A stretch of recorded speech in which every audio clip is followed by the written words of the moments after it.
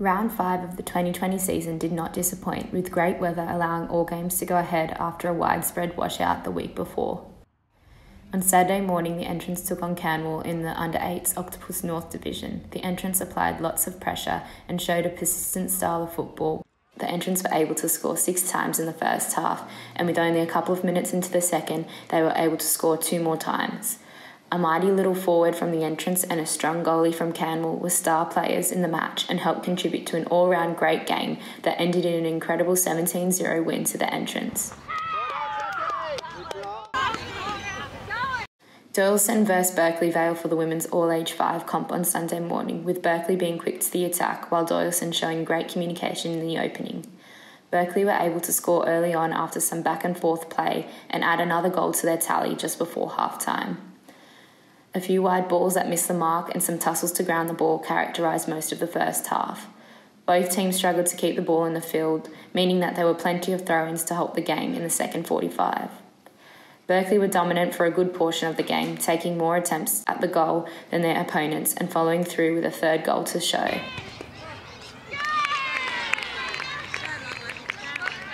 In BPL, Killarney took on East Gosford, who appeared to rise to the occasion on their home ground. The Rams were applying decent pressure from the kickoff in a redemption effort following their results in previous rounds. Killarney acted on some early opportunities in the first half that were mostly met by an alert Rams defence, who were starting to prove their place in the competition by making it tough for Killarney, who was still able to sneak a couple of goals past East Gosford.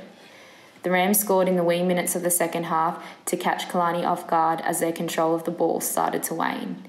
A later goal from Killarney came after breaking down the Rams' defence to round off the game with a 3-1 result to Killarney.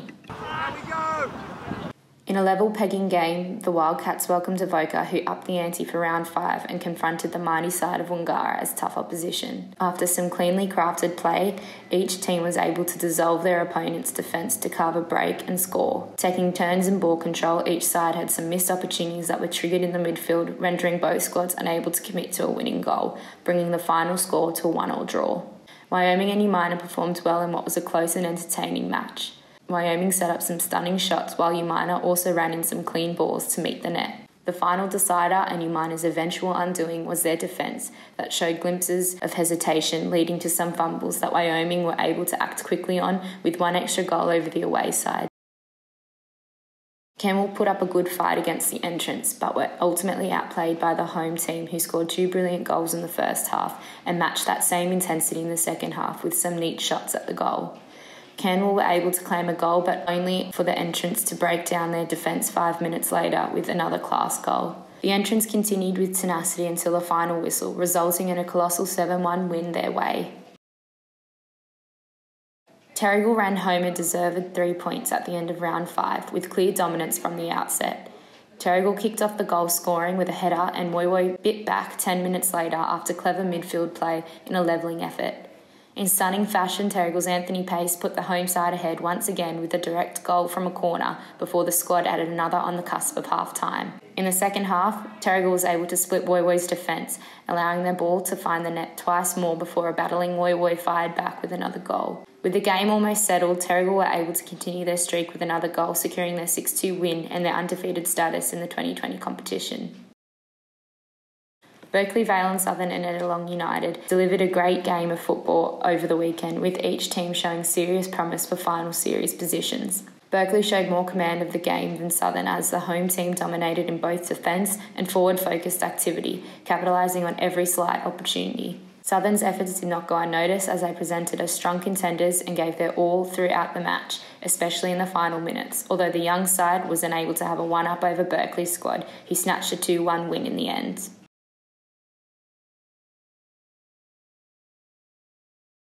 In the Central Coast Uni Bank Women's League, the Rams played the Wildcats in a match that started with equal possession spread across both teams. It was a dynamic game with intermittent and rapid runs, and a brilliant save that need be mentioned from East Gosford's goalie, who stopped a well-crafted shot from the Wildcats. 2 goals from the Rams came off the back of some amazing runs after continuously getting to the ball first and following through. The Wildcats' fast and alert forward, Emma Hurley, was able to slip one past the Rams' defence, bringing the final score to 2-1 in favour of the Rams. And in the mighty clash of the week, top-tier favourites Canmore and Gosford went head-to-head in what was a tough contest for either side. Gosford were able to take advantage of opportunities and move rapidly past Candwell's at times hesitant defence. Gosford's goalkeeper executed some brilliant saves after some excellent shots from the Rovers and were able to score again just before half-time. Campbell came back to the game with grit as Hayley Green netted a goal for her team after a brilliant corner delivery. Gosford were able to clap back with another 2 goals to blow out the score margin and finish the game on a 1-4 win. Killarney started in fine form against Carryong United with 2 goals in the first 25 minutes of the match. Carryong will not go down without a fight, netting a goal before the first half was through. They kept up the attacking and equalised straight off the bat in the second half, with a successful penalty shot and another goal to tilt the game their way. Carryong almost had a win in the bag until Killarney executed a free kick to bring the score to 3-3. Terrigal lost their winning way against a nevertheless powerful U-minor side after a match mostly dominated by the Eagles.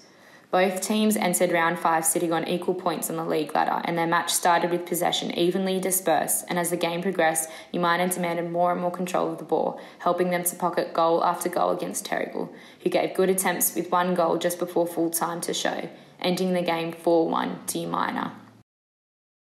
Unfortunately, Toukley were unable to claim 2 wins in a row after facing the strong Southern side, who outsmarted them and took advantage of some midfield passing inaccuracies and monopolised on more opportunities than Toukley did.